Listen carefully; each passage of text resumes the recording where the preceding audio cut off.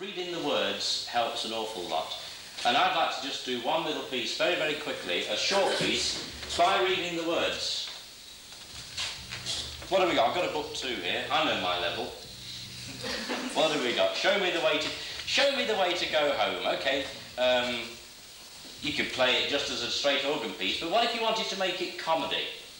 Let's try and picture, there used to be a guy, the children won't remember him at all, and I'm giving my age away by talking about, do you remember old Freddie Frinton, the comedian?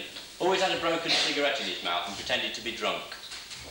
Now, if you were backing Freddie Frinton being drunk, what instrument should I use? He's a comical figure. He's an old drunk, he's got a bottle, and he's singing, "Show me the lights again." What instrument would portray that?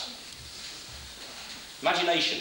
Trombone. Trombone, that's it, of course it would. Let's have a go, we'll do it.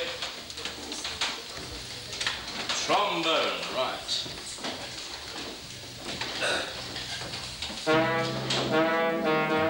With that bend, I'm flicking the E flat to E, and we get this.